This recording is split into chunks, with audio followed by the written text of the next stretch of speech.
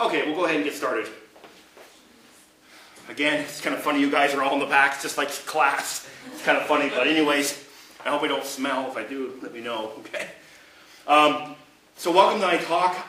This is a brief history of mathematics, but I'm trying to make it as brief as possible, okay?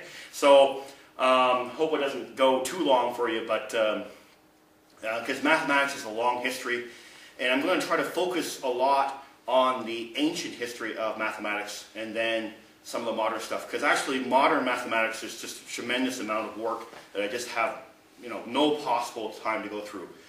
So what we're going to start off is we're going to start off with the birth of mathematics, and really what it is it's not just mathematics, it's actually mathematics and science.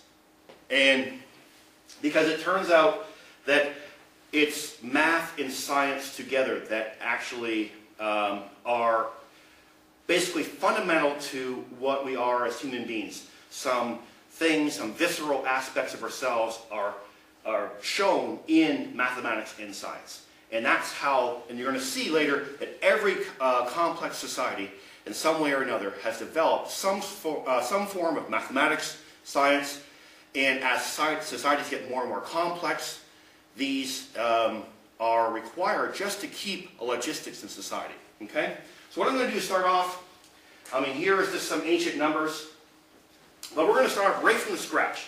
Okay? The origin of mathematics and really how to get started. And it starts with two basic principles. So, I'm going to assume that you know really nothing about mathematics, other than numbers and what you've done in school. But actually, the origin comes from really our principles of quantity and space. That's really fundamental. If you think about it, what's most important to you? We talk about time, but it's really space and quantity. How much? Are we outnumbered? Are we undernumbered?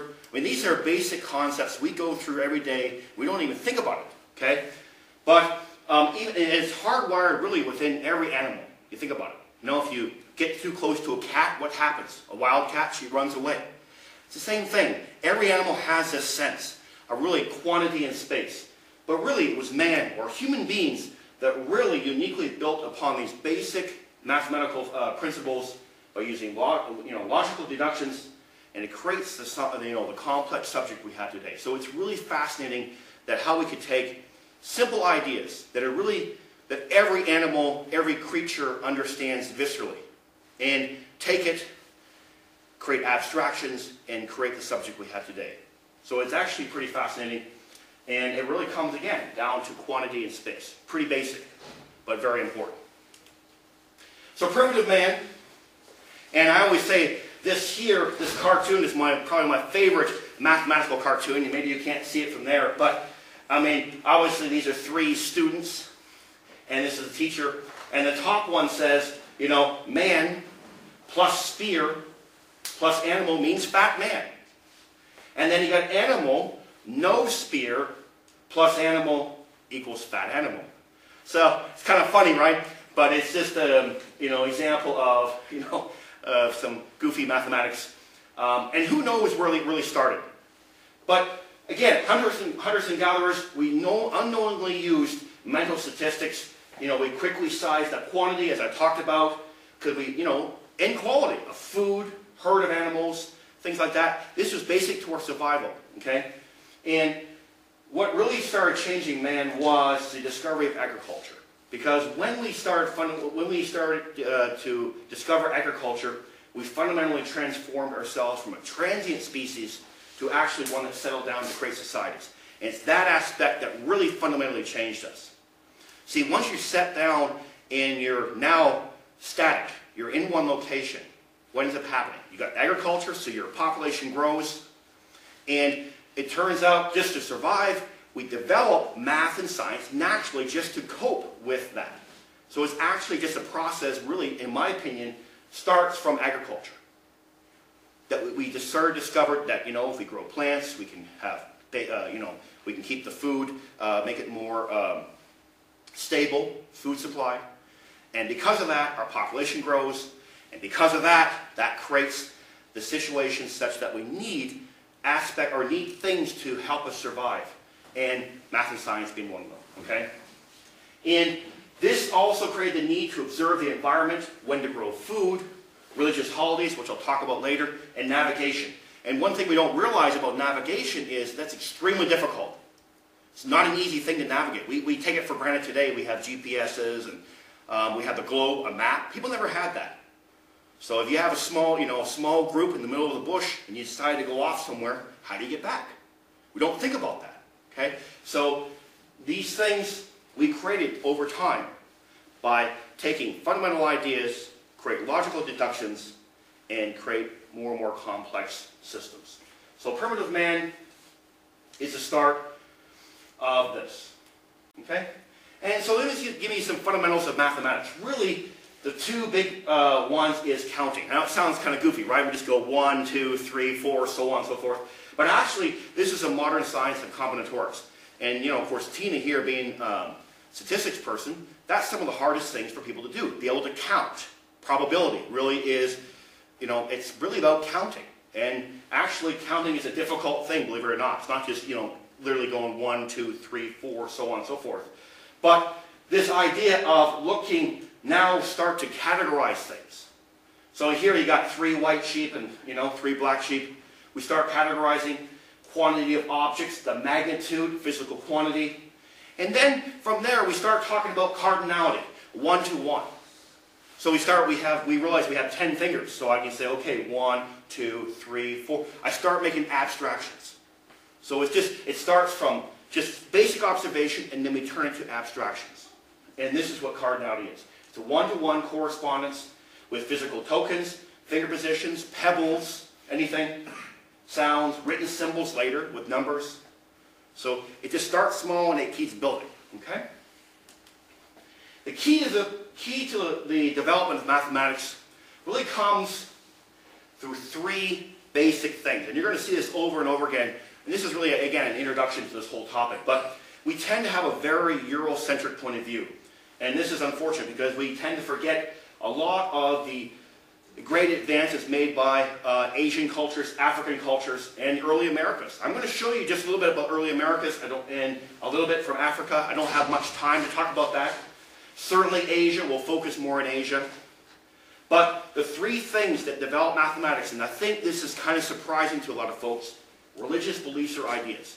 We tend to have this, this feeling that it's science versus religion.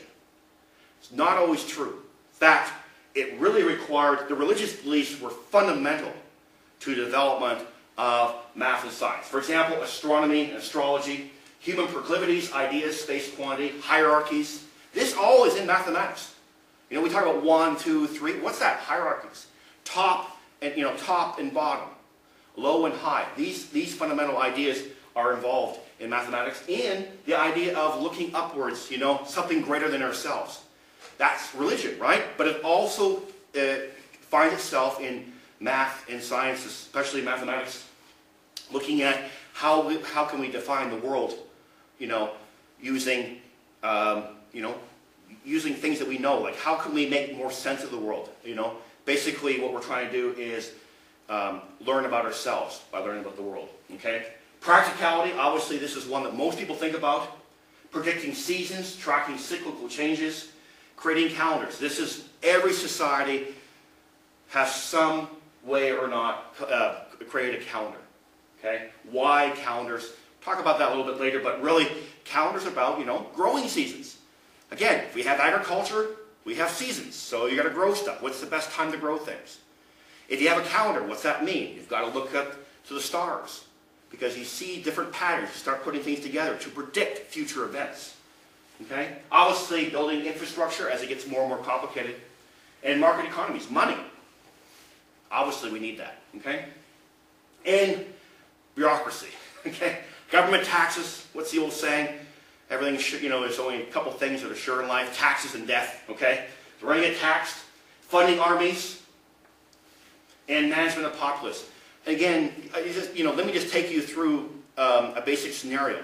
You have a group that's discovered agriculture. You start growing food. What happens? They grow larger in population. Okay? Another group over here does the same thing. They grow larger in population. What happens? Now people start raiding other people. If someone raids you, what do you have to do? You have to create an army, right? You have to create some way to defend yourself. Well, how are you going to do that? Now you have some people growing food, some people defending, your territory. Well, how do you defend territory? Well, you've got to pay them. How are you going to pay them? Well, they don't have time to farm, right? So you've got to raise taxes. Well, how do you raise taxes? You've got to go to the farmers. Say, okay, I want some of your grain, I want some of your grain. How do you do that? Well, maybe you have a larger farm than this gentleman over here. Is it fair to tax him the same as this person? So now you need to know what area. So how do you calculate area? Understand how it works? You see, so you develop area. That's what the Egyptians did, which we'll talk about in a few moments. So that is just a simple example of how science can develop. And it's just a necessity. Mother of inventions come from necessity. Okay, so religious beliefs and ideas, practicality, and bureaucracy are really the three drivers of math and science. I'll focus more on math, but until about Galileo and Leonardo da Vinci, math and science really are kind of one and the same, in some respects. Okay? So that's very important. Religious beliefs, practicality, and bureaucracy. Okay, so just I'll give you a couple early examples of mathematics people don't know about. One's in Africa, there's two. It's the Labongo bone and Shango bone. Interestingly, it's one of the earliest known uses of measuration and calculation. And it's extremely old. Look at this, 35,000 BC. 25,000, that's what they guess. It's really, really old. Incredible. And this one here is discovered in Swaziland, probably uses a measuring device. And this one, the Shango bone, which is here, they think at one time it may have been the prime numbers, but actually it was a 6-month lunar calendar. That's what they guessed. So clearly people, even in those remote cultures, had some way of, measuring. Calendars were important to them. It's just every society, in some level or not, you're going to see this. Okay. Again, not a lot of stuff here. It's very old. Who knows what they had?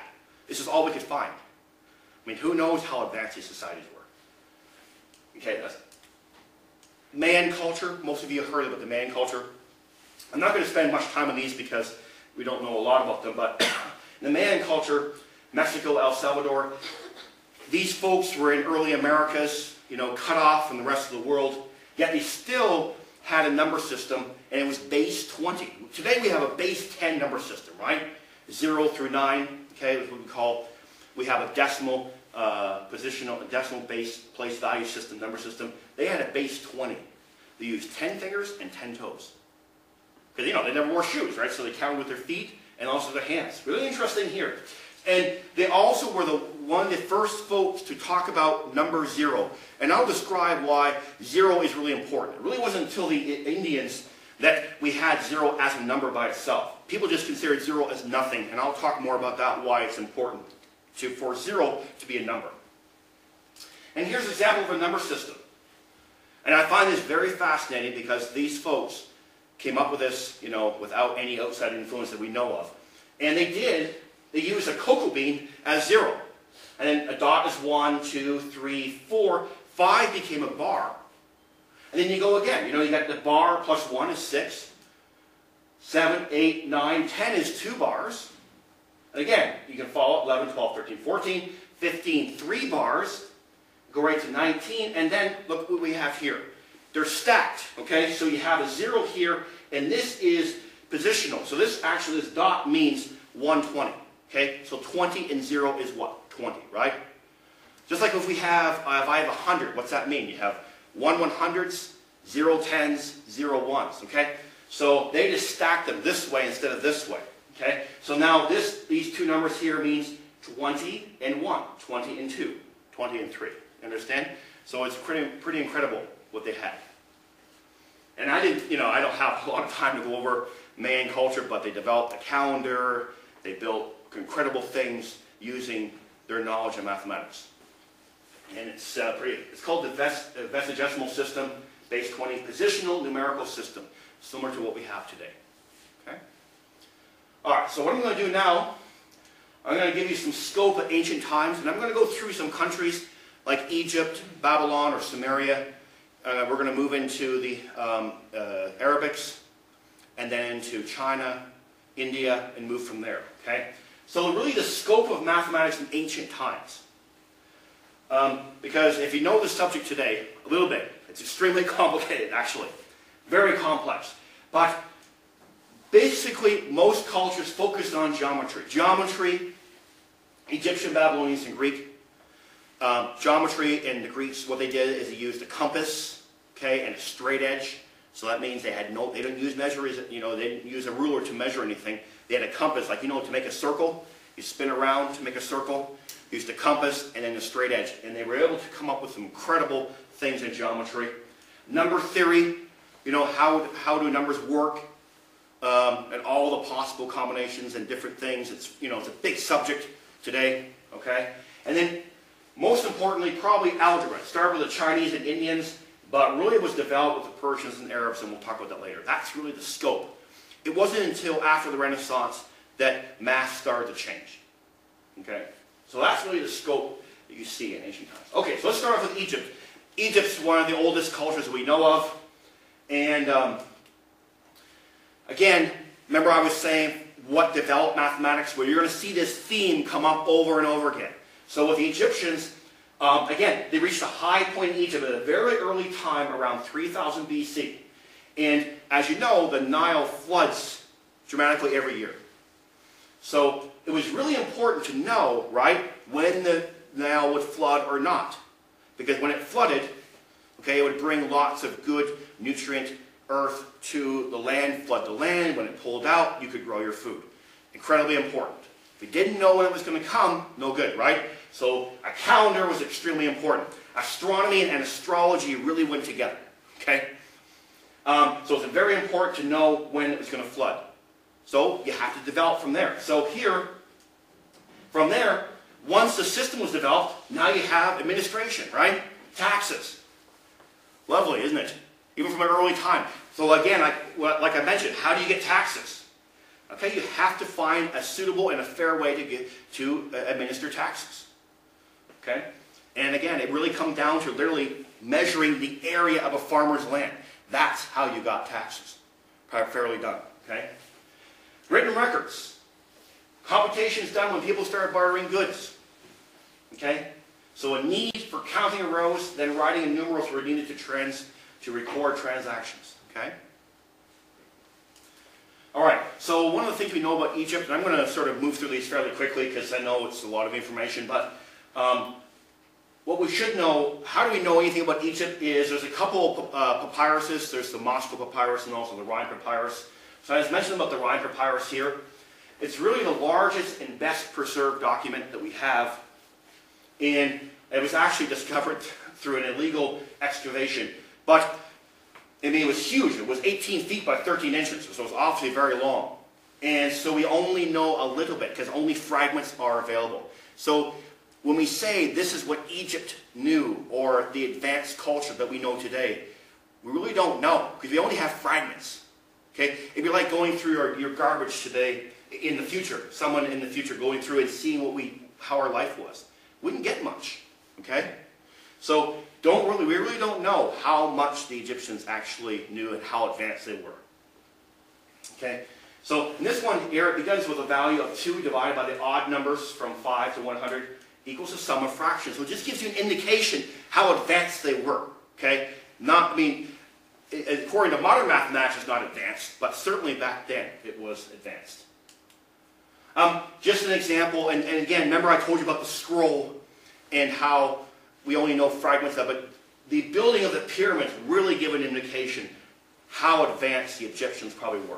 I mean, don't worry about the math here, but what we're trying to show you is here, these proportions of the pyramid are really 1 square root of phi, which is the golden ratio. That's the golden ratio there. And to the golden ratio, or 3, 4, 5, 1, 4 over pi, and this, again, golden ratio.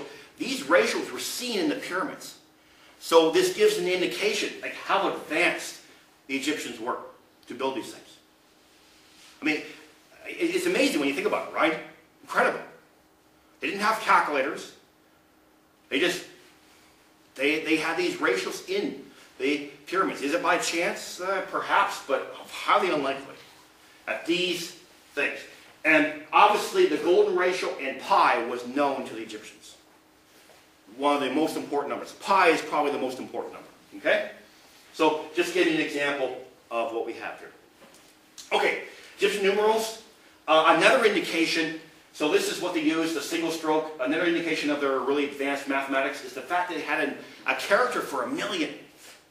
Can you imagine 1,000,000? I mean, why would you need a number that big, that time? I mean, think about it, it's pretty incredible, right? I mean, 1,000,000 to us is nothing, because, you know, $1 million, okay, whatever, you know? But back then, 1,000,000 is huge, okay? So, some of the characters they use is single stroke, heel bone, coil of rope, water lily. In fact, if you were going to show the number as 4622, and by the way, I have been to Temple of Karnak. It's in Luxor, okay? And you can see, excuse me, it's 4 water lilies, okay, 4,000, and then 6 coils of rope, 2 heel bones, which is kind of interesting, and 2 single strokes. So that's how you wrote down 4,622. Interesting, if you were to write 999,999, you'd have to have 54 characters, which is too much, right? So the number system had some problems, but it was still pretty advanced. I mean, again, the fact that they had 1,000,000 really is fascinating. Now, interestingly, Ethiopian mathematics, even today in Ethiopia, they multiply numbers very similar to the way the Egyptians did. And so I'm going to bring it up here because I find it fascinating. I told you there wouldn't be much math, I promised you. Okay, but I think you'll find this pretty amazing. Suppose you want to multiply 13 by 17. Okay? What they do over here on the right, on the left, excuse me, they take 13 and they divide 13 by 2. So what's 13 divided by 2? 6.5, right? So what you do is you take the 0.5 out and you put 6 here. Then you take 6 again divided by 2 and you get 3. There's no decimal, so it's fine. And then you take 3 and divide it by 2. What do you get? Well, 1.5, but then you take the 0.5 out and you have 1. Simultaneously, you take 17. You put it over here, 17 times 2, double it, 34. You double it again, 68. You double it once more, you get 36. Okay? Now here's the clever bit. On the left-hand side, wherever the number is even, remember even numbers for you folks? It's like 2, 4, 6, 8, any number that divides by 2. Anywhere it's even, you cross it out. And all you have to do is just add up. 17, 68, 136, and you get 221, which is 13 times 17. Amazing. It always works. There's reasons why it worked, but I won't go into that. But even today, it's used in Ethiopia. Fascinating. It's been around for a long time. And it's similar to the way the Egyptians did their multiplications. Okay. All right, so let's move into Sumer and Babylonia. Sumerians used a base 60 system numbers. So today we have base 10, right? 0 through 9, because, you know, base pretty much on our digits in our hand. But they use base 60, which is quite fascinating. In fact, today it carries through. Like we have 60 minutes in an hour, 60 seconds in a minute, 360 degrees in a circle. Okay, so there's a lot, right? So that idea still carries forward. So it's called the sexagesimal base, and it probably originated with the Sumerians. So the Sumerians were there before the Babylonians. Okay, and this is some of the Sumerian symbols. Okay, but what I also find fascinating is the Igaki in Western New Guinea also have base 60 numbers. Pretty fascinating. Didn't know that. Remote folks. Not saying there's connections, but they also decided to use base 60 numbers. And here's a clay tablet that shows the powers of 70. Okay, 2050 BC. So, you know, most likely these tablets were like school exercises, because they used, you know, a stylus, wet clay, and then they poked in the wet clay. Just sort of leave in my mind here exactly what you call that. Cuneiform, that's it. And they would poke it in wet clay, let it dry, and that would be like your homework. That's what you would hand in. Maybe we should go to that instead of paper, right? So these are often exercises, and those what have survived. So again, what do we know? In total, we don't really know. A lot of it's just garbage. These things probably were thrown away. Can you imagine a little boy that had this cuneiform tablet? Said, oh, teacher gave me good grades. Out it goes, right? Didn't matter, right? So it's pretty funny that these are probably just garbage. the time. And here's the base 60 numbers. It's a lot, right? But you'll find that there are similarities to this and the Mayan culture. Now, of course, the Mayans had base 20, but these guys had base 60. So again, it goes down all the way to 10, 20, 30. You notice some differences. And it ends at 59. Okay? Notice there's no zero. They didn't have it on concept of zero. Now they would say it's nothing. Okay? But they would leave a sort of a spot for zero, but they never had zero as a number. I will talk about why, that's really important. Okay? Why square root of 2? Okay, now, in your old math times, you know numbers, right? 1, 2, 3, 4, 5, 6, so on and so forth. But what about numbers like square root of 2? Okay? So a square root, remember, a square root is, for example, 2 is a square root of 4. Why? Because 2 times 2 is 4. Okay? So now, in other words, a square root of 2, you have some number times another number gives you 2. The same number. Okay? And it's an irrational number. So that's the key. It's not a normal, regular number. Okay? You see, people were using these as practicality things. 1, 2, 3, calculations, okay, measuration. But now, why would you have something called the square root? See, now it's showing what the Greeks are doing, that math started becoming more abstract. Because the square root of 2 didn't really mean much. But this little tablet shows that it's a right angle triangle, okay? And that one side is 1 unit, this side is 1 unit, and this diagonal is the length of square root of 2. Okay? So, and this is just using the base 60 numbers. Okay? So it's actually, people think that the Babylonians discovered Pythagorean's theorem, which I'll talk about in a few moments, but we're not really sure. Again, we don't have enough data to say if they developed that or not. Okay? Okay. So anyway, it's an amazing find. And so it just gives an indication of how sophisticated these societies were. Okay, so let's move to Greece. Yes, this is a Parthenon, but it's actually in Tennessee. This is a reproduction. It's incredible, actually. I love it. I like to go there, actually, in Tennessee. Okay, the Greeks. Now, we've all heard about the Greeks a lot, but for mathematics, they're probably they had most impact of math of any culture that we know of, and especially in modern day culture as we know it in Western culture. One of the reasons is because the Greeks took, for example, the square root of 2 and proved that it was irrational. In other words, when I tell my students, how is this important? They brought the power of proof to mathematics. So, in other words, going back to the beginning, we talked about space and quantity.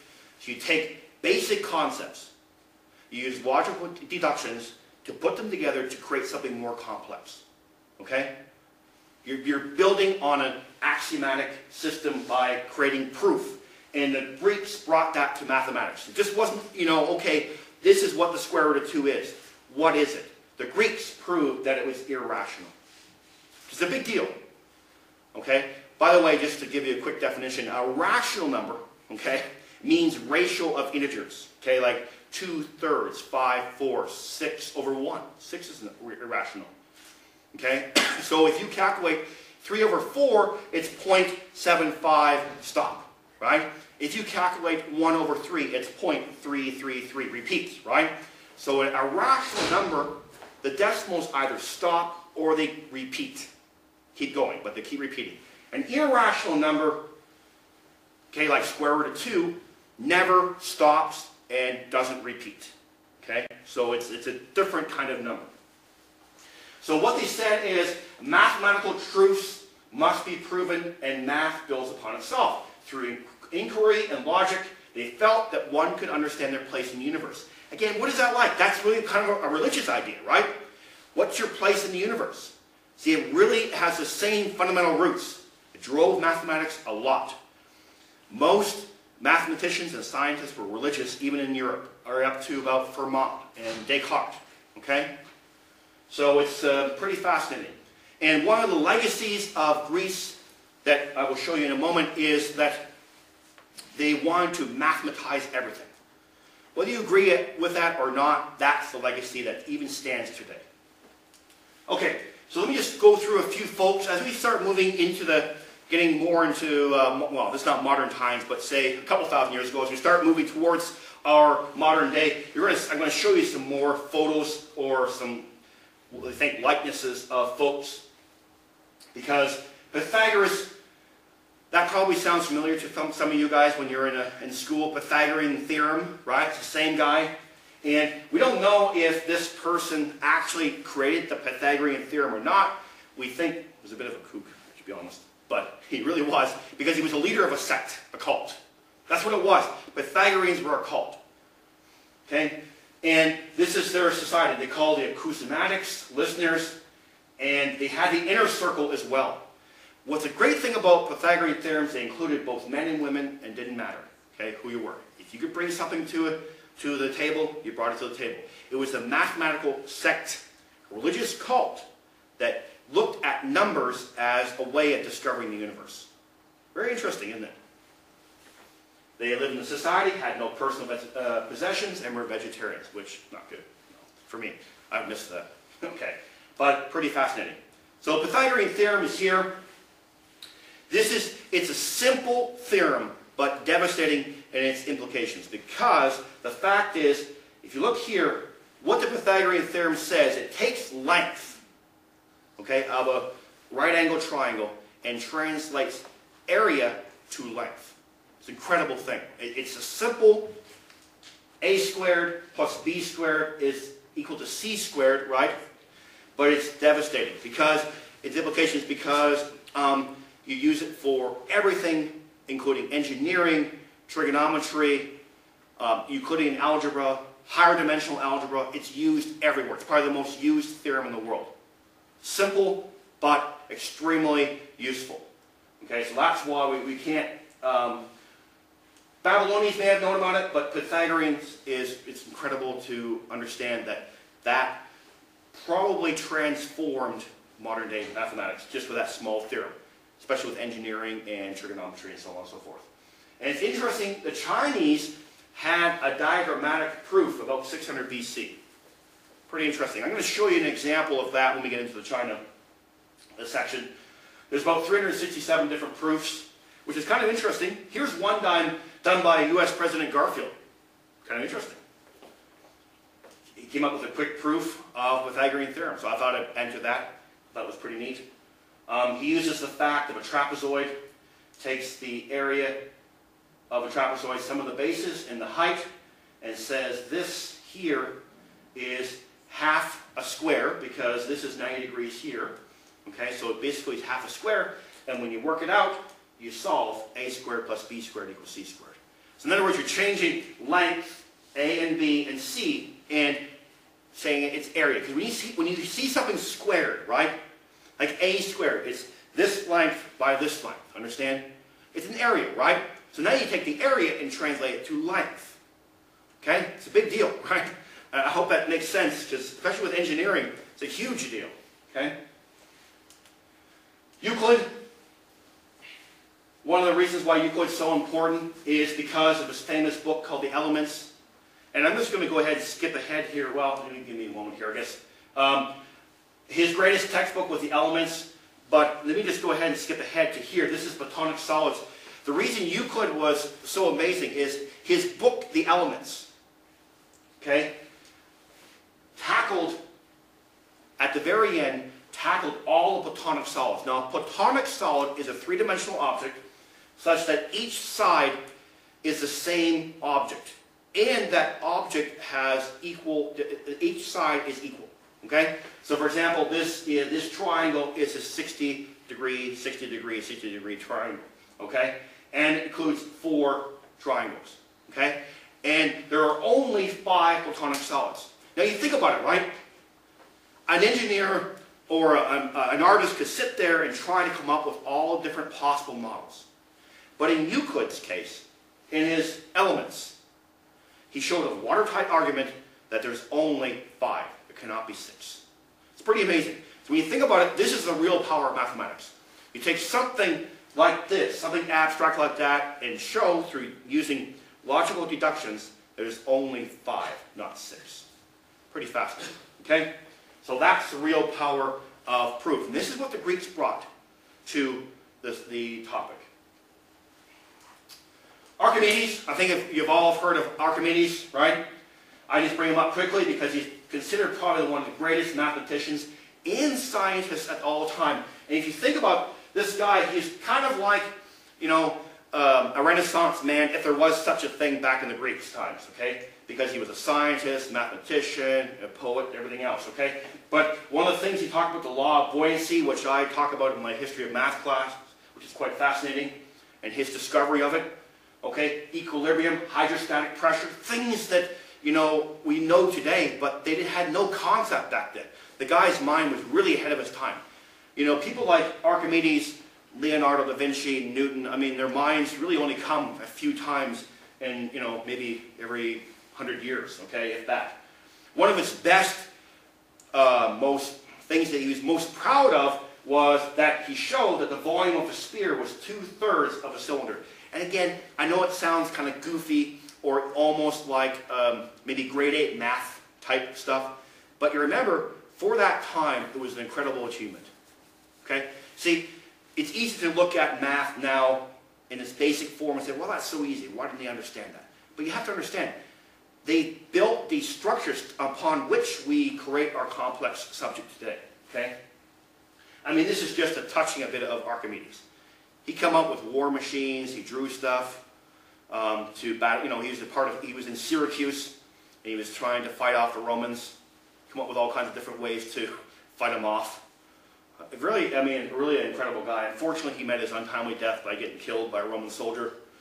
Okay. I just bring this guy up. Most people don't know about this guy. Eratosthenes. Why I bring him up is, again, another example of kind of like a Renaissance type person, if there was such a thing. Again, an author, a poet, an athlete, geographer, an astronomer. What's fascinating is, in this time, he was one of the first to calculate the circumference of the Earth. And how he did it was this. Here is Cyrene, okay? Cyrene is laid on the Tropic of Cancer. And as you know, 23.5 degrees at, the summer solstice, the sun is directly overhead. So what he did is he took 2 wells. He had a well dug at Cyrene and a well dug at Alexandria up here. Okay, so if the well is dug perpendicular down, right?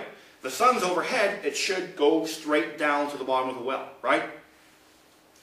So, when that was done, up here, he had a person, when the sun was overhead, at a certain time on the sundial, the person measured the angle of the sun hitting the bottom of the well.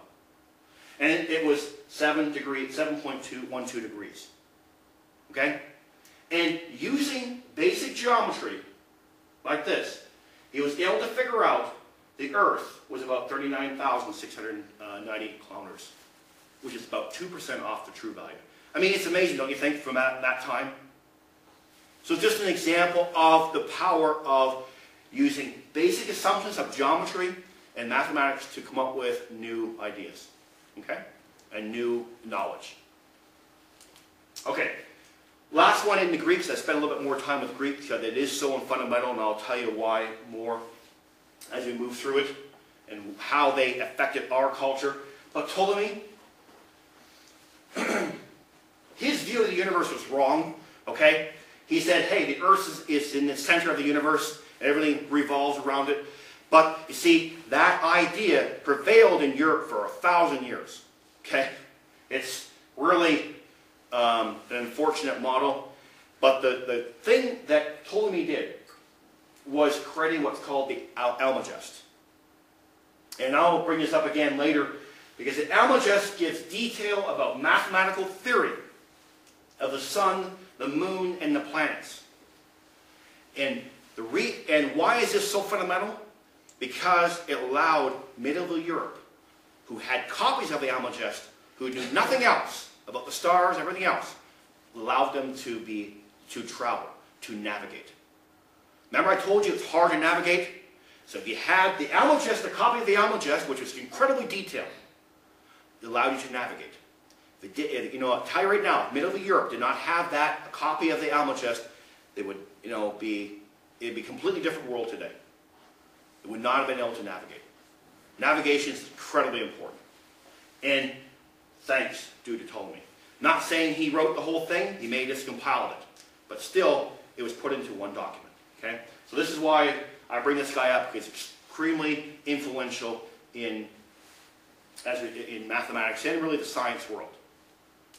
So, you know, what I'm trying to show here is, you know, that these developments have created the world we have today.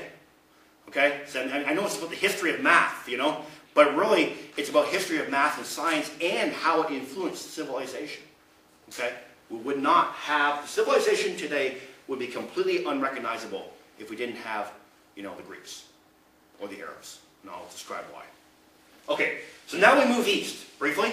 China.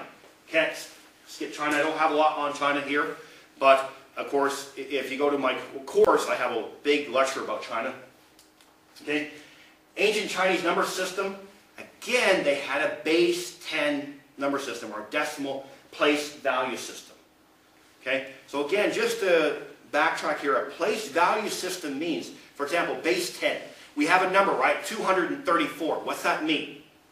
2 100s, 3 10s, 4 1s. That's what we call a place value system.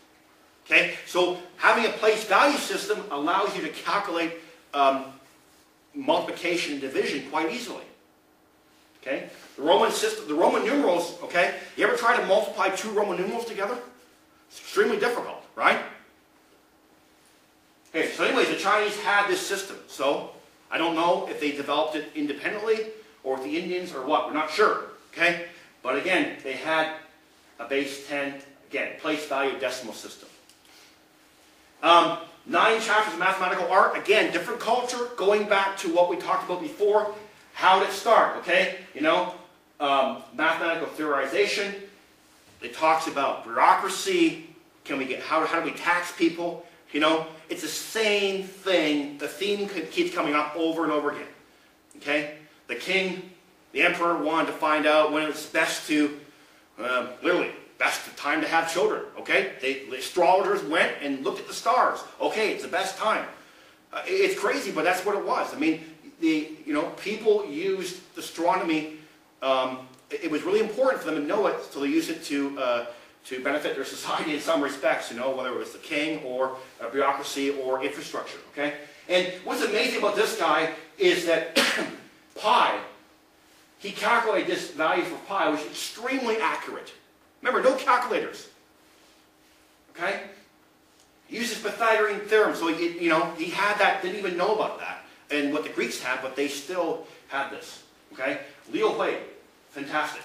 And this person here, this is also described in the 9 chapters of mathematical art, shows a diagrammatic proof of the Pythagorean theorem. So you can see right here, right? This is 3 length, 4 length, 5 length. Well, if you take 3 squared, it's what? 9, plus 4 squared, 16. What do you get? 25, right? So it just shows you an example of Pythagorean theorem. They don't call it the Pythagorean theorem, the Gauguin theorem, but it's still the same thing. It's credible. And again, what I just mentioned earlier, just briefly, that what this book talks about, surveying and engineering formulas, infrastructure, right? Bureaucratic taxation, oh, wonderful, right? Always the same thing. And of course, computational techniques. Taxation always keeps coming, okay? It's bureaucracy. See, it doesn't matter what society you get, right? If you get a complex society, you're going to see these kind of things pop up over and over again. Other Chinese mathematicians, Yang Hui, I don't know if I'm saying it right or not. You see this? This is what we call today Pascal's triangle. But it was already discovered, way before that. This guy, Qin, I don't know how you pronounce this, Qin Jiu Shao, I guess. But what's amazing about this person, he solved 10th order equations. I mean, the guy was obviously a genius. So, again, really cut off from the rest of the world. China had a lot of amazing mathematical arts that, I just don't have time to go through in here. Okay? This here is what we call magic squares. okay, where all the sides sum up to a single number, okay? And you can make any number of sides, 3, 4, 5, 6. There's a certain method to make such that all the sides sum up to one number, okay? So, okay, let's move to India, okay? Happy Diwali, okay? Indian mathematics. So now we're going to move ahead here. Math owes a huge debt, okay, to the Indians, because really our number system we have today was invented by the Indians and really sponsored by the Arabs, okay? But the key was not just the number system, because I mean we could have any number system we want.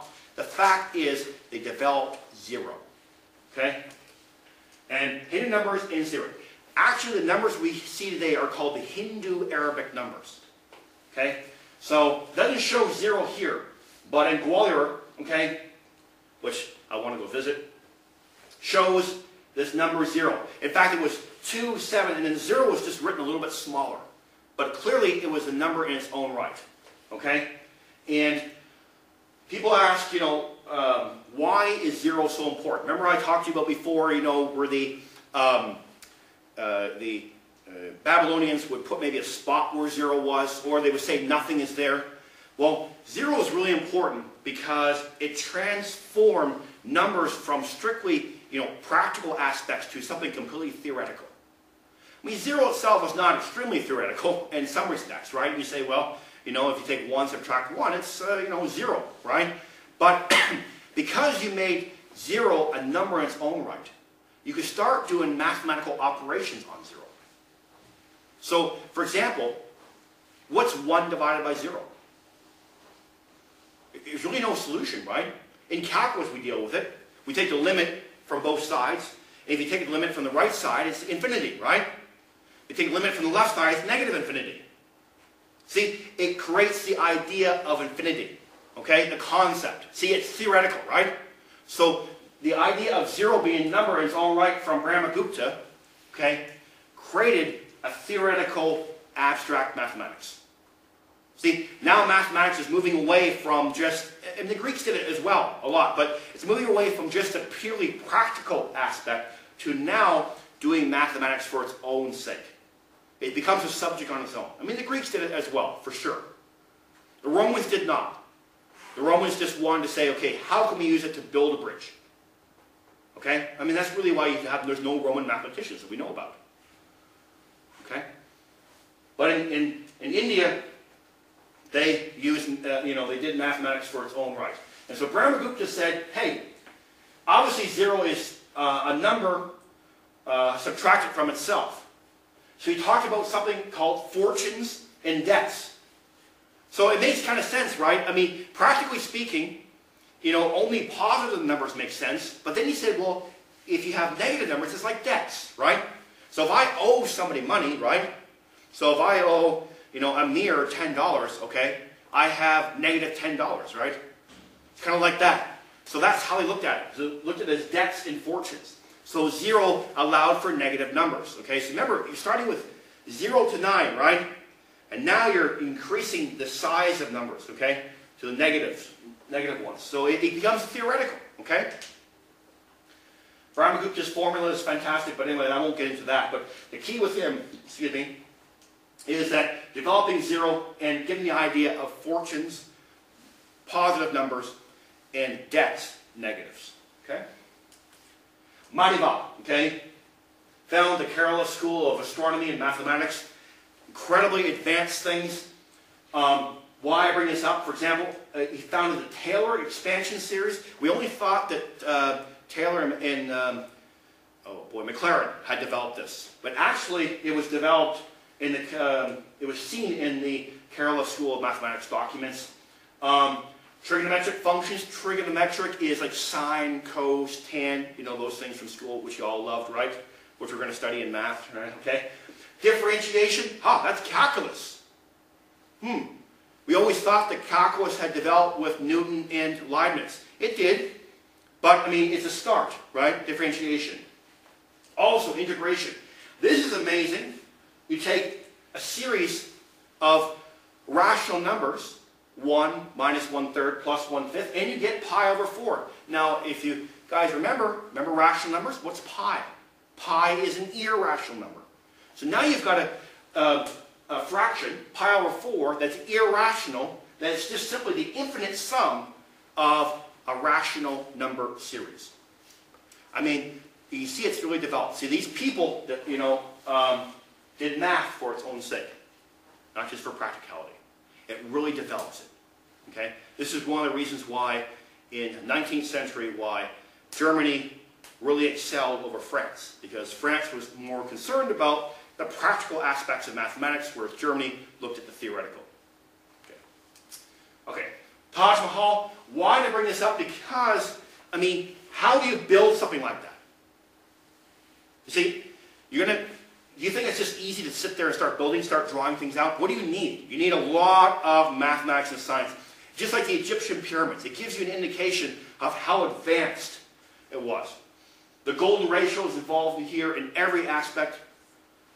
It's to build something like that requires an incredibly advanced knowledge of math and, of course, science. Okay? And I've been there now 2 times, and it's just unbelievable. I mean, the second time was even better than the first time. It's just really a peaceful, kind of an amazing thing to see. Because a lot, I think, is because the golden ratio, which I'll talk about in a few minutes what it is, but it's shown a lot in the Taj Mahal over and over again. So it gives that kind of peaceful, it's hard to explain, it's very aesthetically beautiful. Okay? But what I'm saying is, how do you build something like that? It gives you a level, shows you a level of sophistication that they had. Because if you didn't have that, you could not build it. Okay, period. Okay. So now let's move to the Middle East. So I promise you, I won't keep you too long here, because the history of math, I said it's brief, but it's kind of long, okay? But this is really important. The Arabic Islamic contributions are probably one of the most important in history. And the reason is because they did translations of the Greek works. Remember, Greece had been long gone as an empire. Then you had Roman Empire, right, of course, and then the Romans, basically the eastern part, the western part fell in 476. Then you had the Byzantine Empire in Constantinople, which became Istanbul.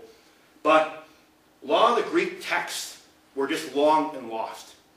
But these folks, okay, because they had such a thirst for knowledge and a thirst for learning, that they actually preserved a lot of the Greek texts. Not just mathematics, but science, poetry, writings, philosophy, the whole works.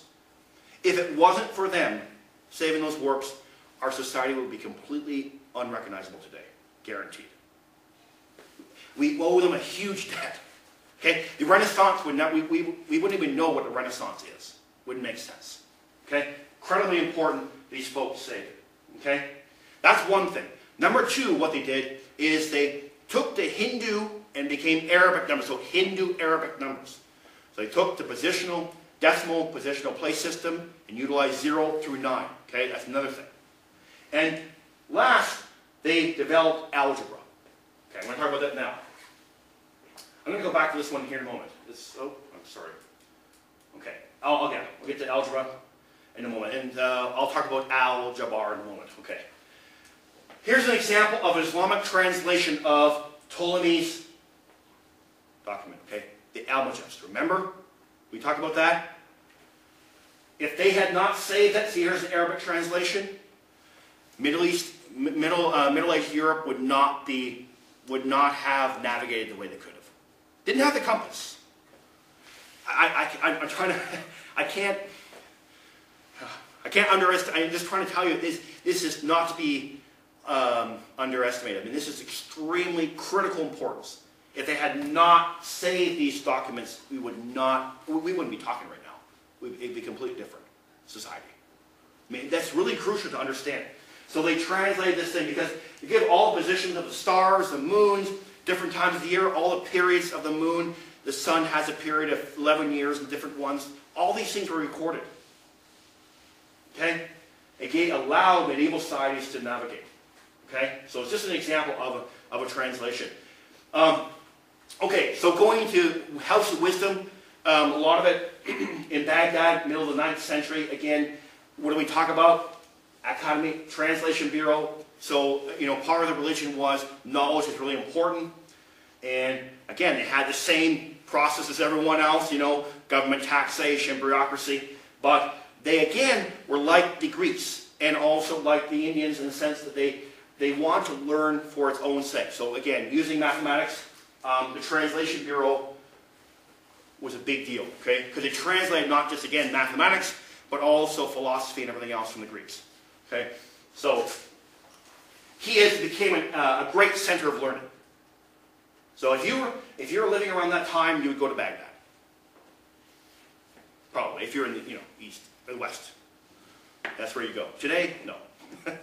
Okay? But really, that's the key. It's like a big university at the time. Okay? Baghdad. Again, a library, academy, and so on. Okay? Okay, so algebra. Where does that word come from? Well, and I'm going to probably butcher this, but it's Al-Khwarizmi. It's his name, I think it's how you pronounce it. Khwarizmi. He's called the father of algebra.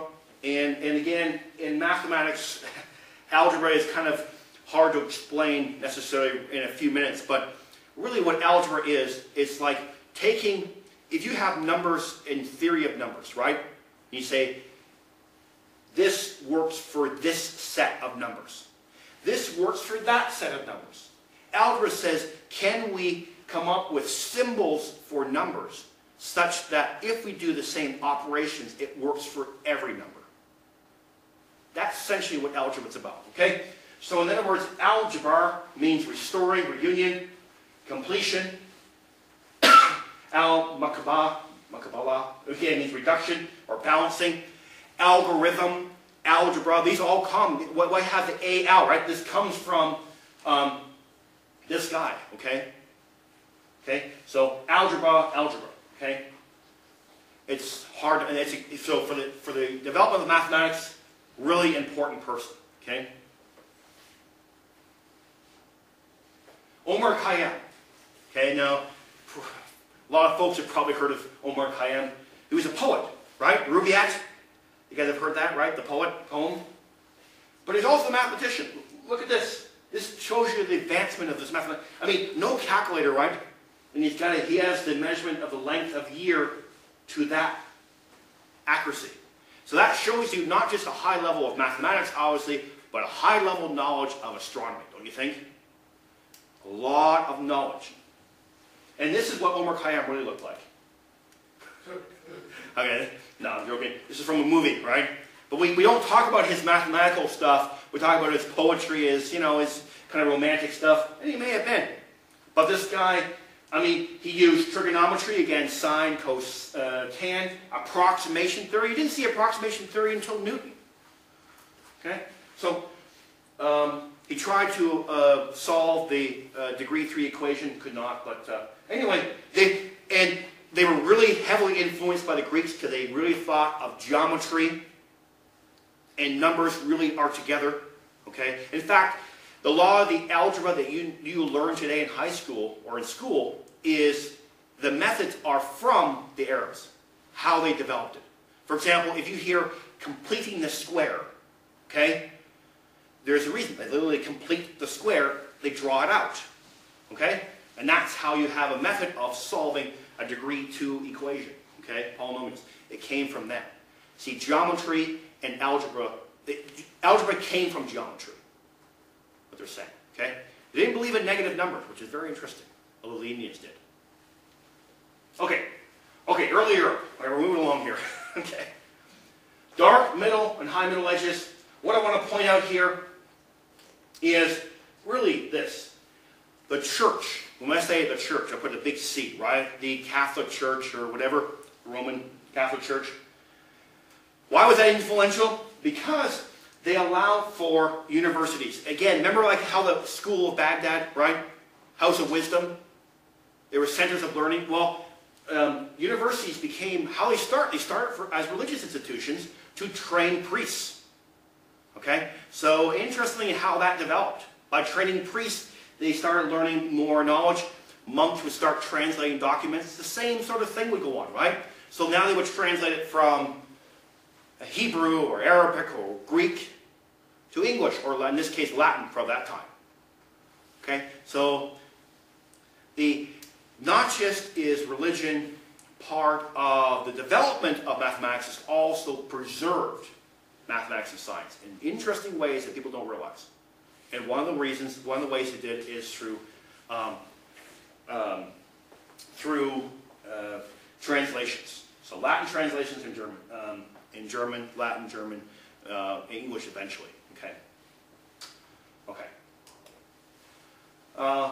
Tally sticks is just an example, just a quick example of how people used. They didn't have numbers, but they used materials like sticks, wood to talk about, you know, if I borrowed some money off somebody, you take a stick, you cut it in half, right? And then when I came back to pay up the debt, they would put the stick together to see if they actually matched up. So it's a very clever way of doing it, okay? So, for example, you can see it here, right? So this part here was given, and this part was given to the other person, and they had to match up. So notches matched up. If the notches didn't match up, then you would see that there could be some sort of attempted forgery. So this is some of the math they did, not the math, but some of the way that they took care of debts. It wasn't until the introduction of the Hindu-Arabic numbers with Fibonacci that we start using numbers as recording things in books, okay? Okay, again, just kind of following from what we talked about with the Arabs and how they preserve a lot of documents. Well, you can see here Greek is translated to Arabic, Latin, right? The same theorem, right? You can see it. So Greek, Arabic, Latin, French, English, Chinese even had some other translations. So knowledge moved around the world. And this is from Euclid's Elements of Geometry. Euclid was, if you remember, Euclid was around a long time ago, right? But this was translated down. Okay, if it wasn't for those translations, we'd have nothing today. Really important. Okay, so early Europe was completely influenced by this. And you can see it was this Leonardo Pisa. He brought the Hindu-Arabic numbers. Remember the Roman numerals, right? Remember those nasty things you did in school? You know, the X's and V's and all that stuff? Well, that's how people did math back then. And how they calculated using an abacus. But with numbers, as we know today, we can multiply and subtract and divide with those things pretty easily, right? So when Leonardo Pisa, or we call him Fibonacci, when he went to North Africa, that's probably where he found the numbers. And he brought them back and said, hey, these are amazing. It's much simpler. I mean, we take it for granted today. Granted that we have our 0 through 9, we're okay, right? But people didn't have it. They didn't have access to those things. They didn't have access to a decimal place value system. He brought the Hindu-Arabic numbers, which allowed for calculations to be done much easier. It's almost analogous to a computer. Transformation. We didn't have a computer, now we have a computer, right? It's kind of like that. That's how transformational it was. Okay? Not to be underestimated. Okay. Fibonacci numbers is something that he may have learned. He's credited to this, but I won't spend much time on this. I have another talk about Fibonacci numbers, but it's just a kind of an interesting pattern such that one number is the sum of the previous two numbers. And what's neat about it and applying it to nature is that sometimes, like for example, in this chamomile flower, that if you look at the spirals, the blue spirals is 21, and the aqua spirals is 13, and this happens a lot. You see consecutive Fibonacci numbers, okay? So for example, when we start off with 1, 1, 2, 3, 5, the Fibonacci number is the sum of the previous two Fibonacci numbers, okay? And it turns out that in nature, you see this a lot. Okay, so obviously, I don't think it was discovered by Fibonacci because it was also seen in the Indian mathematics. But people started, it was part of just applying mathematics to nature. What can we see? Okay, okay. Pacioli, all I want to say about him is, again, just show you the influence of Greeks. Okay, see, he's illustrating a theorem from Euclid. I mean, look at this guy. How what year this is? Again, illustrating a theorem from Euclid. So that is something that it's incredible to think that they're studying these things. If it hadn't been for translations, you wouldn't have nothing. Okay, father of double entry accounting, which Birliani was here.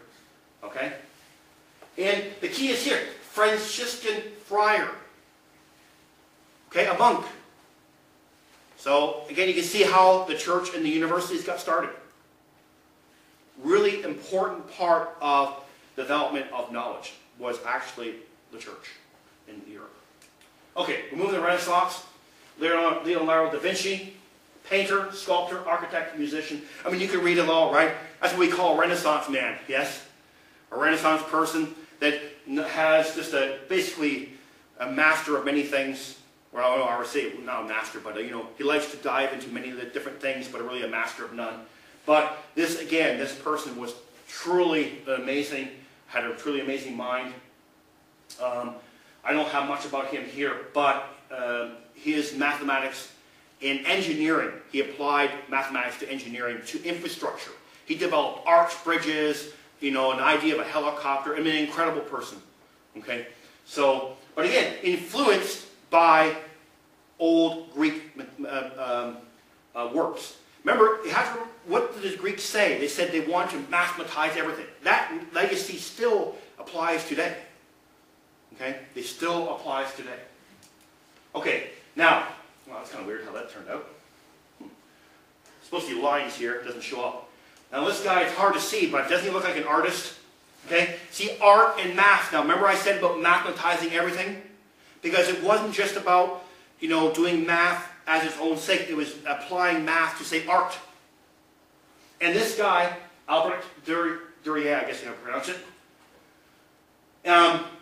he created the numbers that we know today. Now, I think it's pretty amazing, right? It actually blew me away, because I always thought it was just some mathematician that created the numbers. But these numbers, I mean, here's from the Western Arabic. By the look, the 15th century, and the numbers that you and I know today, how we write them out, are actually created by this gentleman.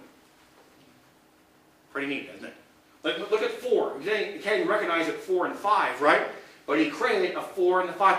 Those numbers are what we know today, and it was created by this gentleman here. Pretty neat. He was an artist, so the numbers were created by an artist. We know that the numbers we know today are created by an artist, which is pretty fascinating. Okay? So that's why I brought him up. Okay. And again, art, perspective. It's not a small thing, right? Perspective in art. It's geometry. So again, applying the knowledge to these. Remember, these guys, Renaissance, they took these documents and just ran with them. So it's like a rebirth. That's what it's called. Renaissance means rebirth. They took these things and they applied it to everything. They took the mantra, let's mathematize everything. Literally. You can say it's right or wrong, but that's what people did. So let's mathematize art. Okay? And it's shown in perspective. Which actually is good in some respects, because it gives you, well, perspective, right? Because it doesn't look weird.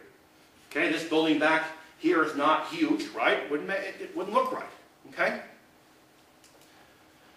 Also, golden ratio, I mentioned this before. It was shown in, remember, the Taj Mahal and other places.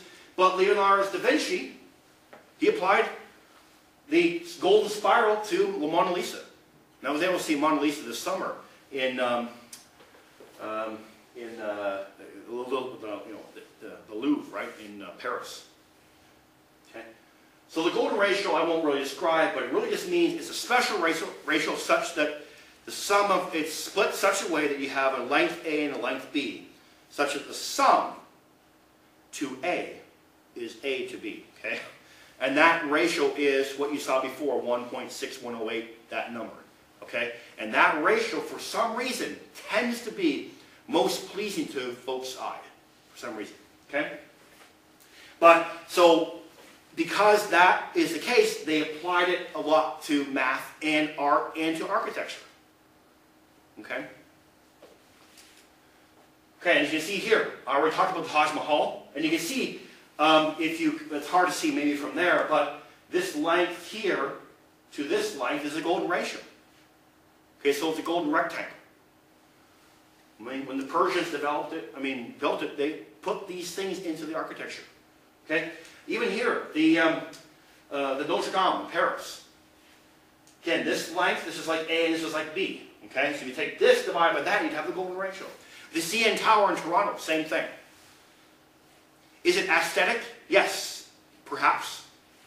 Maybe it's built on purpose, maybe not. We really don't know, but kind of interesting. Okay, Galileo Galilei, and I'll promise you I'll move along a little bit quicker here. Galileo Galilei, probably the father of modern science. So remember I talked about math and science kind of together? Well, now really math and science are kind of like, they're splitting up. Because as subjects get more and more complicated, now you've got math on its own sake, and science really, which means, you know, the philosophy of nature, right? So that's kind of its own subject. And now math started being on its own, okay? So in this case, Galileo, he was, of course, persecuted by the church a lot. And again, now a lot of these ideas started running counter to the church, whereas before the church supported the birth, really, of knowledge. But now it starts to run counter to some ideas, and certainly Copernican ideas, heliocentric theory. Okay, so instead of stuff revolving around the earth, as Ptolemy said, right? Now he says, no, actually, the earth revolves around the sun. That's, of course, against the idea, the structure of what the church thought was true. Okay, so this is a troubled time to live. Okay, but Galilei persevered through it. Okay. And you can see here, he created the telescope. And what you start seeing now, guys, I'm going to say, is now you start seeing, you have this math. Can you apply this knowledge to something in life to improve your life? Whereas before we had a problem, right? We worked out the problem and we come up with math and science to help us deal with that problem. Now it's become the other way, just like we have today. We have this math and science today. How can we take that and apply it to life to improve our lives? This is the start of this. Okay, really important, crucial, it's kind of like the crux of what we have today. Started really with Galileo. Okay, let's move to the birth of calculus. René Descartes. All I want to say about him, he really was a philosopher. Again, a religious person. He said, I think, therefore I am. That's, of course, his famous statement.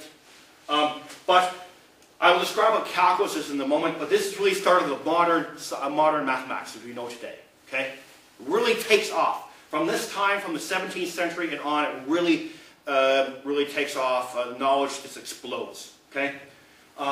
Provide the basis of calculus for Newton and Leibniz, which I'll describe briefly in a moment.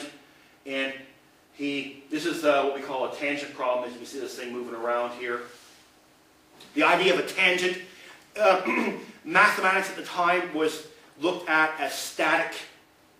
For example, can we find a volume of a sphere, a volume of this, or an area of that? It moved from that to something more dynamic. Can we have mathematics of movement? Okay, it's a big change, right? That's how we get physics. Newton really developed that, but it starts here. And this line, this tangent line, kind of gives you like a direction. Can we talk about that? You know, okay, we're going this way instead of this way. You know, it's just the mathematics of movement started at this time, which really developed into physics. Okay, Blaise Pascal, again, Renaissance. You know, it's still affected by the Renaissance. Developed mechanical calculator, and a big deal, right? I mean, one of the first mechanical calculators ever. Talked about studying fluids. He was the one with, and Tino will appreciate this, probability. Okay, he developed probability theory, at least in Europe. And Pascal's triangle, which was already developed in China. We didn't know about that. But he came up with Pascal's triangle. That's what we call it, Pascal's triangle. Okay? And here's an early Pascaline that's in the museum in Paris. Okay? Okay, Newton. Now, Newton, everyone's heard of Sir Isaac Newton. He was not a nice guy. Okay? If I told you what I thought about Newton, it would be bleeped out on the camera, okay? Because Newton really was not a nice person, but of course he had an incredible mind, but he was one of the co-developers of what we know of calculus today, okay? So really, it's the differential and integral calculus. They're really two parts of what we know as calculus, okay? But his, sort of his magnus opus is really the Principia Mathematica. Okay, now I'll show it to you here. Here's the actual copy of it. He even had handwritten corrections for the second edition. So this is the actual copy here. But Newton's real genius was science. He really developed physics. You know, the three laws of motion. Okay, you see what was happening? See, they're applying mathematics to life, to, well, it's called the natural philosophy. So, mathematics of movement really, goes into physics. Physics equations are all differential equations. They're all calculus, okay, really. The other thing Newton did is he created a reflecting telescope. People don't know that. That's one of the things that got him into the Royal Society. He was kind of an unknown guy until he sent this telescope in, and they said, well, that's amazing. The idea had been around before, but he was the first one to build a practical application of it. Okay, calculus really briefly. It's just all I want to know about here. It focuses on limits, functions, derivatives, integrals. I'm not going to talk more, much about that. I would spend too much time. But really, it's like it gives a tangent at a point, and a derivative. A definition of a derivative means it's like an instantaneous rate of change. It talks about rate of change, which is about mathematics of movement, right? So that's really what it talks about, tries to describe. Okay? That's just a very basic part. But without calculus, again, a modern world, we would not know what it's, we wouldn't even recognize a modern world. Okay? Calculus is incredibly important. We wouldn't have gone to the moon for sure, so on and so forth. Without calculus, algebra can only go so far, right? But calculus takes this amount of algebra and crunches it down to like that. Just some really, it's an incredibly important branch of mathematics. Okay? Here's for John, right? And Nadine. It's used in even economics. Okay? Break-even point, revenue, maximum profit, loss. It's applied to, I've seen an econometrics textbook and it just scares me. There's a lot of mathematics in there. Okay? A lot of calculus. So it's applied to everything today. See here, these tangents mean slope. Okay? Give you give me a direction, but also gives you a rate of change. How fast is something changing? Is something growing faster and faster, or is something growing slower and slower? It's important, right? So the knowledge of calculus really has transformed, our modern life. We would not, again, have life as we know it without the idea of calculus. Okay, Leibniz really briefly. I got to mention Leibniz because he was the co-developer of calculus, and certainly he was a much different person than Newton. Okay, nice, actually a pretty nice guy. He worked for, he was part of the Hanovers. Okay, now not as a person, but he worked with the Hanover government. Okay, and this is an important thing to understand, that royal patronage, support of the arts, the support of knowledge, was supported by royalty. So people like Leibniz had a job. Okay, they were supported by these guys. That's how he got paid. You always probably wonder, how do these guys get paid, right? They got paid by royal patronage. It's really important. Today we have grants and so on and so forth. Okay, that carries on, right? It's really important. So he was supported by the Hanovers. Okay, now Newton really went after him. Okay, because you see, Leibniz published his results of calculus. Newton probably had the first idea of it before Leibniz. But what's interesting is the calculus that we use today is from Leibniz, not from Newton. So I like Leibniz. I don't care too much for Newton, but anyways, very good guy. He created a step reckoner. He also had an idea of a calculator, pretty interesting. So he used base 2 numbers, what we call binary, to solve problems, multiplication, adding, subtracting, so on and so forth. Okay, Euler, we're getting down here. Okay, Euler is probably the most preeminent mathematician of all time, in my opinion. If you guys remember Bayot, he kind of looks like Bayot, you know, our old associate dean, because he is also from Switzerland as well, okay? But he wrote 800 books and papers. Can you imagine? Mathematics. Renowned for his work in mechanics, again, mechanics, mathematics of movement, okay? Physics, optics, topology. I'll talk about that briefly, what topology is. Calculus. Calculus was crystallized in Leibniz's hands. Astronomy, obviously. This is considered the most beautiful formula of all time. The reason is because E, I, and pi are E and pi are considered two really important numbers. I is the square root of -1. It's complex numbers, okay? But if you do E, okay, E for Euler, because he discovered that number, to the I pi plus 1, you get 0. It's really interesting. Yeah. So, it's fascinating. Incredible person. Now, he developed topology. Why do I bring up topology? Because now mathematics is starting to change. I think I've been disingenuous to you folks because I've said about numbers, right? I keep harping on numbers, yes? Well, actually, mathematics now is really not about numbers. It's about sets, okay? I hate to tell you, okay?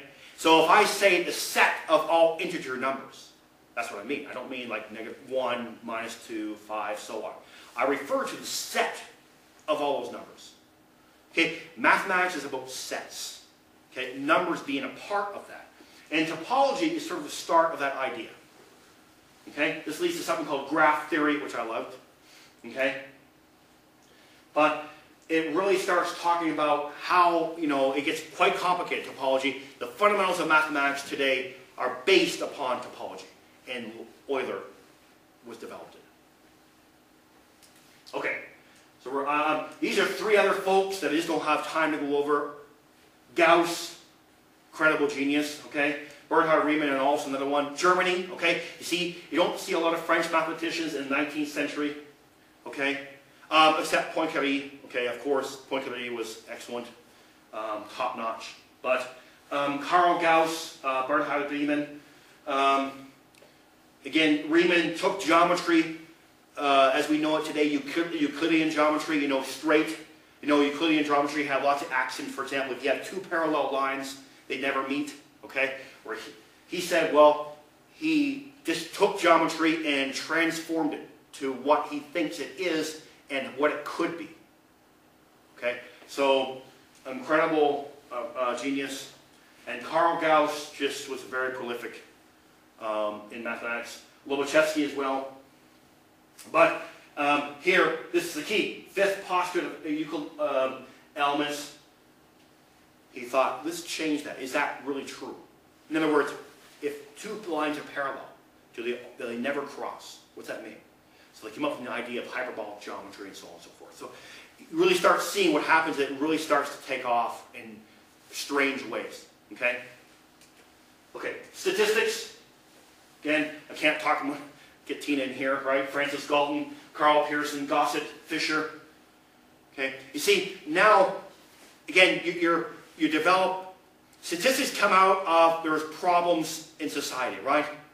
I think it started with Sweden. The Swedish wanted to know how many men they had to fund an army, and they thought they had like 10 million people at the time. So they sent people out to the countryside to count the people, the first census. And they realized they only had about 1.5 million. It scared them, right? I mean, because this was knowledge, right? And they also found at the same time that most women, a lot of women died at childbirth. They didn't realize that. See, statistics kind of crystallizes things that we didn't realize, okay? So the birth of statistics really, you know, statistics come from the word state, okay? So it was really a science of how people, you know, they used initially to say, how do we find out about people and, you know, their average lifespan, you know, how many children die in childbirth, how many, you know, women die in childbirth. It grew from there. So allow the state to really grow into what we know today. Without statistics, we could not have a complex society we know today, without a doubt. Okay, government, we just couldn't handle it, right? We couldn't handle it. So now we're using statistics and applying it onto society, right? Remember I told you? At first it was like, okay, let's find a math to solve our problem, but now we take this math and apply it to society. How can we manipulate statistics to manipulate people? It happens, right? Okay? But statistics cannot be overestimated in its importance. Okay? So I'll just leave it at that. Okay. Group theory. What did I say about numbers? We're almost done here, guys. Promise you. Okay? Group theory, what is it about? Well, remember I told you math's not about numbers? It's about sets, right? Well, that's group theory. So, for example, Rubik's Cube can be a permutations of rotations. Okay? It's not about numbers anymore. Okay? So it's weird, I know. So we've shifted from numbers to groups to sets. Okay? So it's a major part of modern algebra. If you take mathematics, it's a major. You will definitely do several courses in group theory. Okay? So let's move on. We're almost at the end. Chaos theory and infinity. Look at this guy. Looks very unhappy. Okay? George Cantor. Now, remember what did I say about the Indians? Remember when we said we had 0, right? What was important about 0? So if you start dividing by 0, it's like, well, I don't know what to do with it, right? It leads to abstract ideas. It leads to the idea of infinity. Infinity is a concept, never ending, right?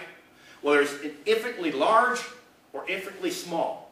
It's really a concept. Okay? And George Cantor, right here, okay, it crystallized in his hands. Because people always had a problem with infinity. Calculus would not be calculus without the idea of infinity. Okay? So the concept had been around for a while. So, okay? So infinity, the idea of it, is incredibly important in mathematics. But he took it and tried to really understand, what is this concept? Okay, it's really a nebulous concept when you think about it. Okay? And this is what he did, a proof. It's just one proof. If you had, to develop, had a chance to, prove one theorem, this is the one theorem that you probably wish you had proved if you're a mathematician. Basically what he said, because when you think of infinity, right, you think, okay, it's very, very large, right? Or very, very small. There's nothing in between, yes? Well, he showed here that the size of infinite sets of rational numbers, remember rational numbers? 1/2, 1/5, 3, 4, 6, whatever. It had, believe it or not, the same size as integer numbers. If you think about that, it's kind of weird, right? Like if you look at all the numbers between 1 and 2, yes, rational numbers, you think there's infinite number of rational numbers, right? Between 1 and 2. But in fact, he set up a one-to-one correspondence by using this diagram. And if you take that diagram and you spread it out like this, you can show a one-to-one correlation between rational numbers and integer numbers. So they have the same size. But if you take real numbers and integer numbers, they have different sizes. Real numbers are larger. So actually there's different sizes of infinity. And so the continuum hypothesis says, is there an infinity between integer numbers and real numbers? And Paul Cohen showed that, well, based on set theory, you can't tell whether it is or not. It's not decidable. We don't really know. It's undecidable. Okay, so it's very interesting. So this idea of infinity is really nebulous. Okay, but Cantor really tried to wrestle with it. Okay, it's incredibly important for mathematics to understand the idea of infinity. Okay, Hilbert, really quickly. Only thing I want to point out about Hilbert is 23 famous problems. 8th problem, Riemann. Remember Riemann? I showed you Bernhard Riemann. His 8th. He talked about the Riemann hypothesis. It's still today unsolved. Okay, whether it's true or not. And he talked about different spaces. So now, remember we talked about at the beginning space and quantity. Well now, okay, we talk about spaces. We think, are there different shapes of space? And him, yes. Einstein said the same thing, right? So think about fundamental ideas, invariant theory, axiomatization of geometry. Okay, quite interesting.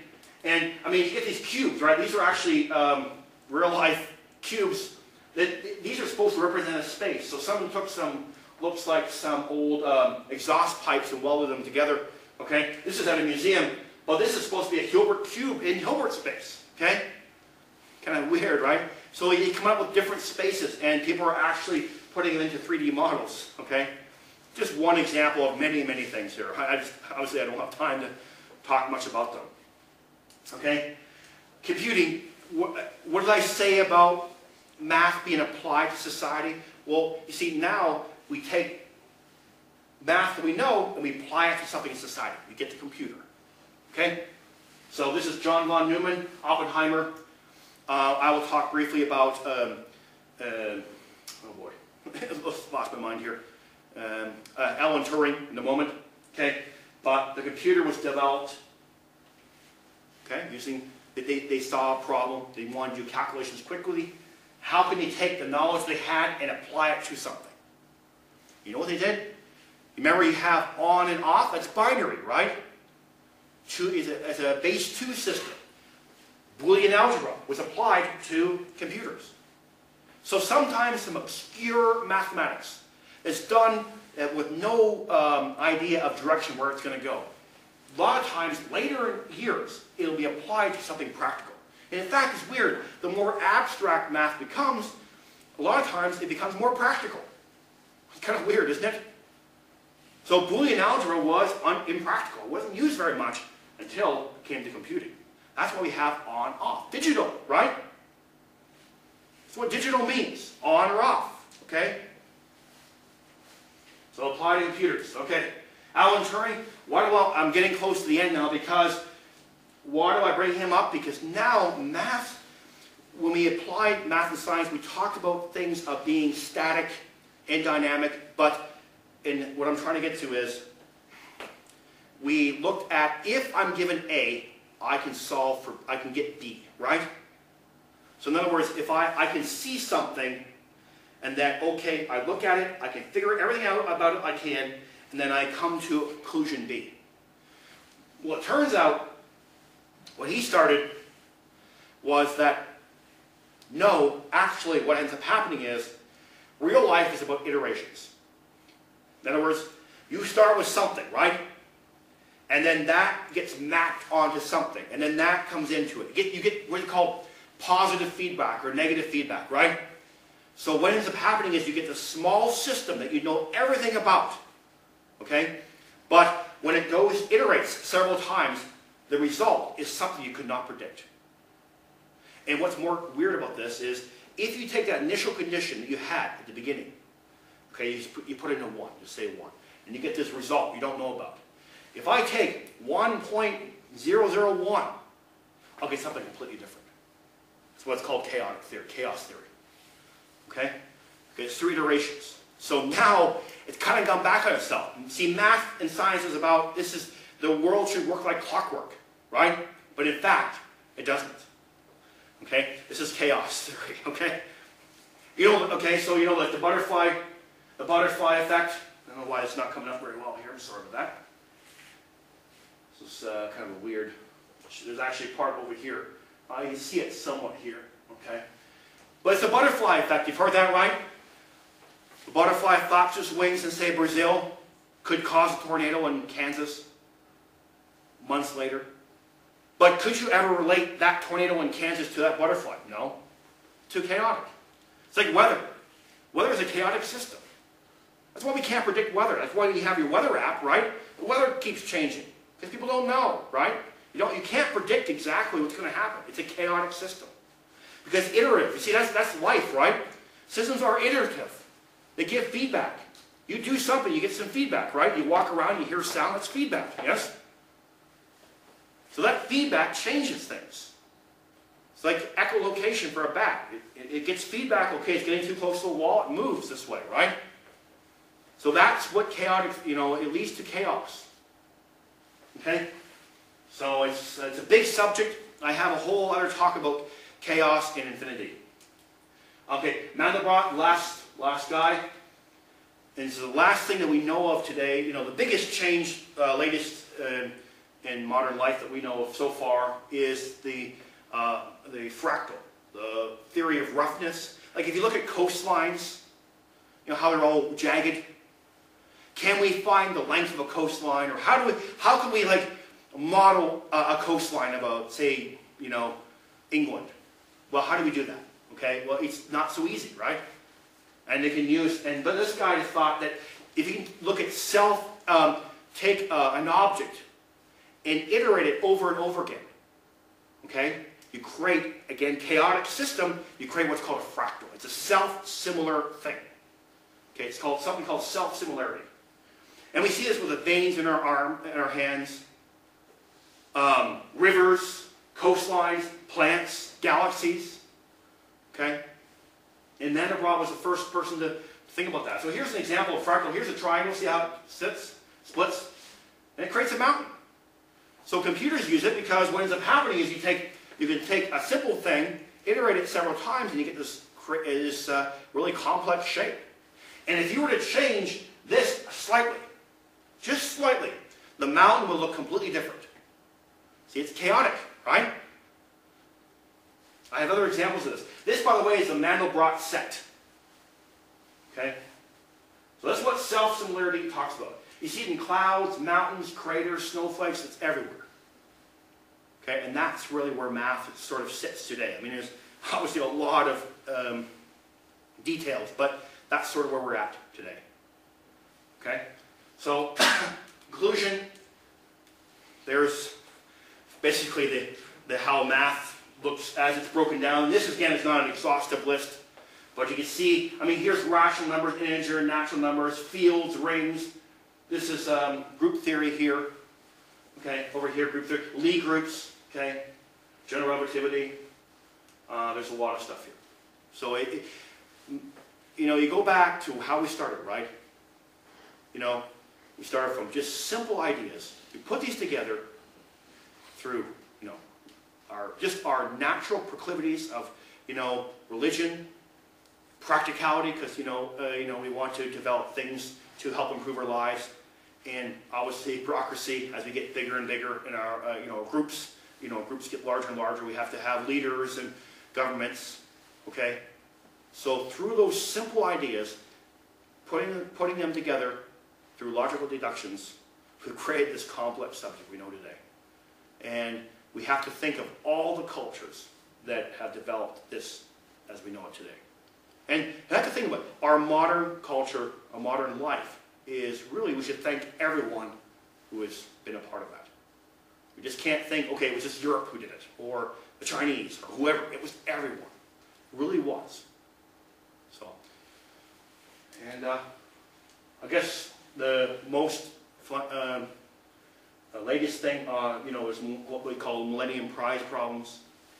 These are several unsolved problems. P versus NP problem. This is a complexity theory. I don't have time to go to talk about that. Poincaré conjecture was solved by Gregory Perelman, but he declined the award. Riemann hypothesis, which I briefly mentioned, but it's something about prime numbers. If you can solve the Riemann hypothesis, you will have $1 million. Your picture would put up right in front of, probably ahead of Einstein. If you can solve the Riemann hypothesis, it will undermine internet security without a doubt. If you can prove the Riemann hypothesis. It's true. Very few people think it's not true, but and math is like that. Until it's proven, it's not true. Okay. So, any questions? I know it's a long lecture, I'm sorry. I try to rush through it, but do we have any quick questions about this? Yes?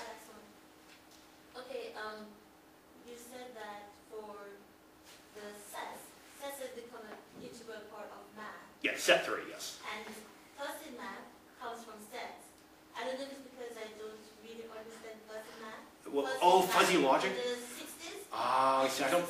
Yes. Is that going backward, or is that proving something? Fuzzy logic, I never studied that. It's kind of funny because fuzzy math, I actually wanted to study that for my paper. And the professor said, that's not good enough, don't study that, study this. Okay? So I don't know much about that, unfortunately.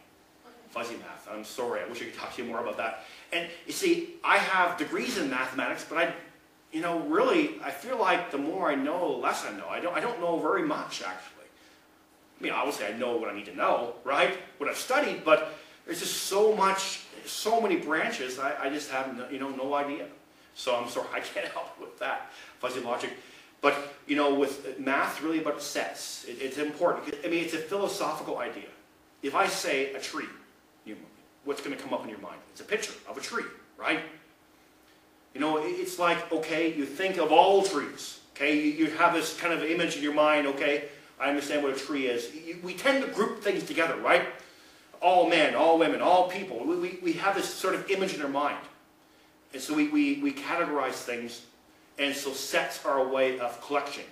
And then we take elements out, which is a piece of a set, and do operations on those sets, okay? So this is what group theory is about. It's about modern algebra, taking the set, let's say real numbers, just our numbers that we know of today. And we apply addition and multiplication on them, okay? So if I take two elements in that set, say 2 and 5.3, what do I get? I get 7.3. That 7.3 is in the set, okay? It's what we call closed under operations, okay? See, math gets more complicated. So we take two numbers, 6 and 7, multiply. What do you get? 42. That's also in the set, okay? So that's what we call modern algebra group theory. Yeah. So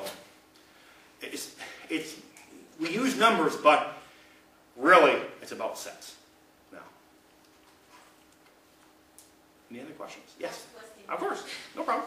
Do you think we're at the point where we are trying to prove rather than to find? In the sense that instead of trying to develop, we seem to be focused now on trying to prove theories that already existed. That's interesting. You mean theories in other subjects? No, in the past there has been a development of a lot of theories in math. Yes. But today, a lot of the focus is on not finding new theories, but proving existing theories. Like, for example, if we can solve those problems, it would be quite an accomplishment.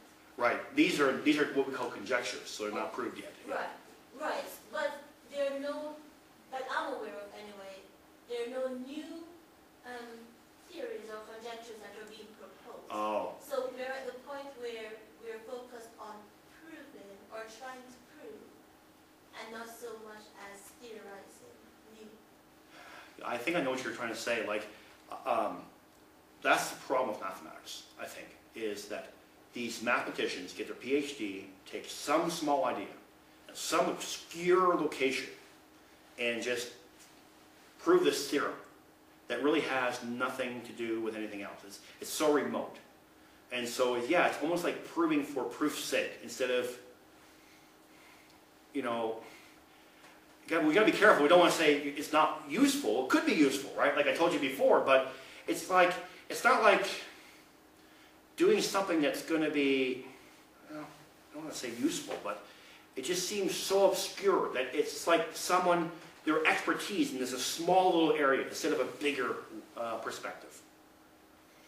So I don't know if that's what you're trying to say or asking about, but old theories, I mean, I don't know really about if there's more stuff being proposed or not. Math is sort of, I don't know, I think it's sort of it's starting to limit itself, I think. Because it's getting so complex that, you know, where do we go from here? What's it going to do? You know, how's it going to, you know, improve our lives? Or does that matter? Does it improve our lives? I mean, it's become so big. I don't know. It's hard to say. It can become amorphous almost. Yeah. Yes? Oh, can you say a little bit about Kurt Good? Kurt Good. Oh, boy. Oh, just the denial of the closure of arithmetic or mathematics. Oh, boy. I have to refresh my mind on that. Yeah. Kurt Good. I have to, you know, again, I know a lot about different mathematicians, but I'm not sure about Kurt Good. I've heard about him, but I don't know much about him. What do you say? Yeah. Okay. Yeah, Grothendieck, you like Grothendieck. He kind of talks, you know. He was a structuralist, Grothendieck, yeah. Are you talking about Gödel? Or Gödel or Kurt Good? Oh, Gödel. Yeah. Oh, I thought you said Kurt Good. Okay, it's Gödel. Okay, now I'm talking about Gödel. Ah, it's called the incompleteness theorem. Yes. Right. Ah, okay. Good. Okay, we call I would pronounce it Gödel. Okay. Yeah, Gödel, well, really he showed that the, what I understand is like the set theory, the idea of set theory is incomplete. So, I don't know his exact proof, but basically it's saying that there are certain things that can be proved with set theory and certain things cannot. So if you assume certain axioms, you won't be able to prove everything. So there's certain things that are always going to be left unproven on the basis of set theory. That's the basic idea of it. Yeah. You can't, in other words, there's always an out. In other words, like there's always going to be something that you have to reach out to get something more other than just set theory. They wanted like a closed system. They want a closed system, and it's not possible. So a set theory itself is not possible to have a closed system. Yes, and that's really what happened with the Paul Cohen, with the continuum hypothesis. It said it's not, are there infinities between what we know as integer number infinity length and the real number infinity length? Okay, the sizes of infinity. Is there a continuum? And he says, well, I don't know. Based on set theory, we can say yes, we can say no. So basically, you have to, people who do these proofs have to say, well, if we accept the continuum hypothesis, then this is true. If we don't, then this could be true. You know what I mean? So they don't know. Basically, it's not a proof or disproof. It's just like we can't know based upon set theory. That's what Paul Cohen is. So it's kind of like relates to Gödel. In fact, Paul Cohen actually gave his paper to Gödel, and Gödel said, yes, I think it's correct. So Gödel was the one who actually approved that incompleteness, the continuum hypothesis. Because Gödel was a logician. Yeah. Okay, any other questions? Time to eat? Okay, thanks guys.